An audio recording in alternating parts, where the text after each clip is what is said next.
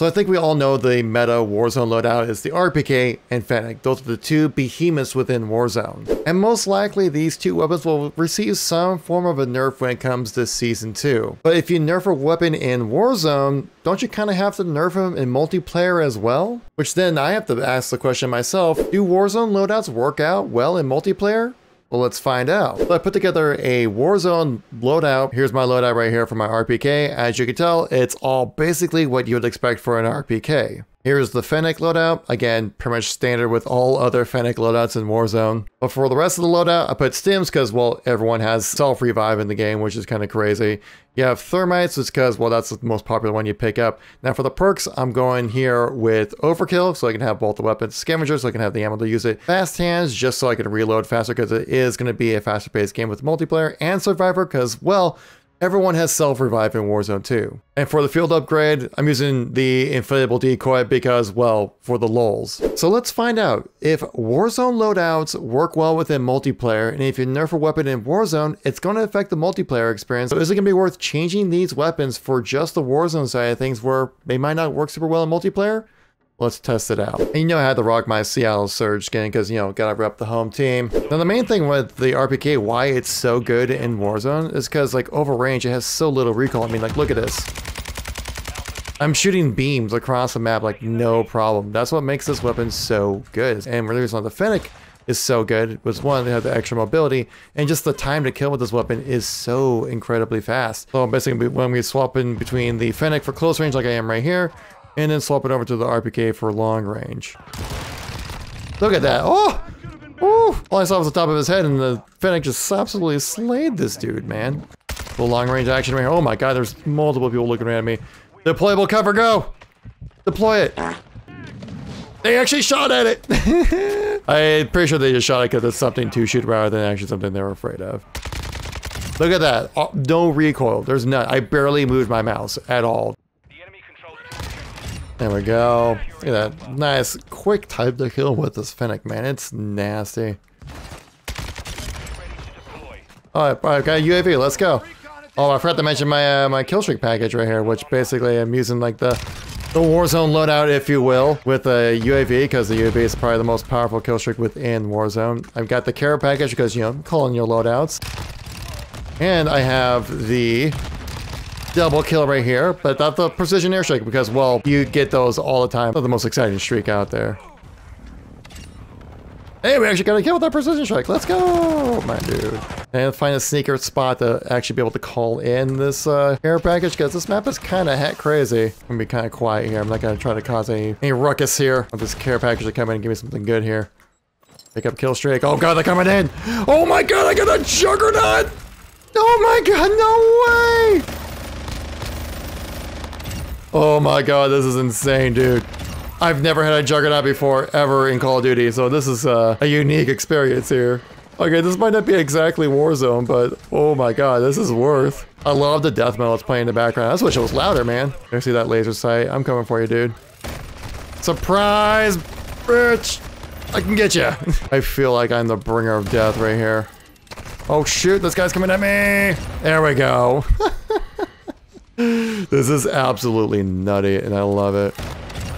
Get him too. Oh, there he is, right there. No, don't kill me. Yes. Let's go. No, you're not. You're not jump shotting anything, buddy, with this juggernaut suit. I'm not quite sure if I run out of ammo or do you just die with it eventually or something. Oh my god. Just slaying these guys. No, I'm cracked. No, he's punching me! No! That's the saddest way to go, by just getting punched in the back repeatedly. So, we got their juggernaut through this game. Alright, dude, sure. There you go, see the RPK. We've got the recoilless machine here. It's brutal. Dude, this RPK is so easy, man. Oh my god. Like, even at the first shot I'm in, this fennec, man, it just shreds at close range. Like that guy! Oh my god! I was even hurt! Oh, that's gonna hit me. Oh wait, I get self-res. That's right, I have self-revive because it's the Warzone loadout, baby. Bring it back in the game.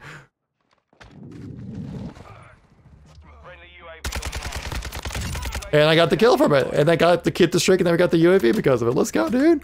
I mean, we're gonna lose though, sadly. Yeah, we just lost the game, but that was a heck of a round. Okay, so that first game might not be fully indicative of how this loadout actually plays, but having a Juggernaut is pretty freaking sweet. So my score might have been a little inflated from that game, but we'll see how well it plays out this time around. I don't think I'll get a Juggernaut this time around, but I will get an instant double kill because, my god, this thing freaking beams. The only problem with this RPK loadout though is that you move so slow, but god, it's so good over range. Man, like, look at that, man. I don't have to do recoil management with this gun. I would have to kind of lean to say, like, yeah, maybe a nerf to the RPK would be something that I think is needed. But the big question then is, well, how do you nerf it? Obviously, I think you need to increase that recoil in some capacity, but do you nerf, like, the recoil itself on the weapon, or do you nerf, like, some of the attachments you can put onto it, or the combos of attachments you can have for it? Actually, there's a support helo coming in here. Can I actually take it out with an RPK? That would be kind of nutty. No, you're not. I'm capturing this A flag, dude. There's nothing you can do about it. The fennec is just too good. Now, the 45 RAM might be a little overkill when it comes to needing it for multiplayer. You probably would continue for something a little faster. I'm the only person with kills on my team. Everyone's either leaving or they're just terrible. Oh my god.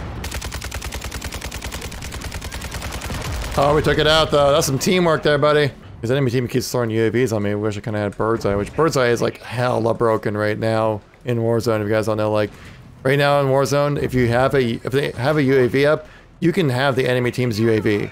It's like that. Like you could just have a free UAV, which UAV being the most important kill streak, honestly, in Warzone.